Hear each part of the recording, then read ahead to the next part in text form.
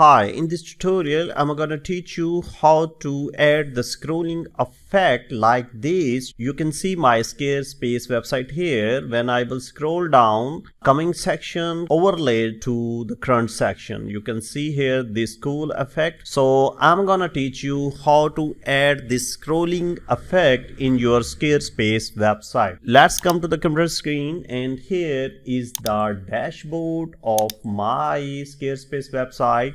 Here is it, and you have to go to the design section, and in design section you have to go to the custom CSS, and here you will find a code. Here I will put it in the description of this video. You can copy it from here. So this is the code that you have to put it here in the CSS portion of your Squarespace website. After putting it up, you will find a real-time scrolling effect on your Squarespace website. Thank you very much for watching this tutorial. Keep watching the next one.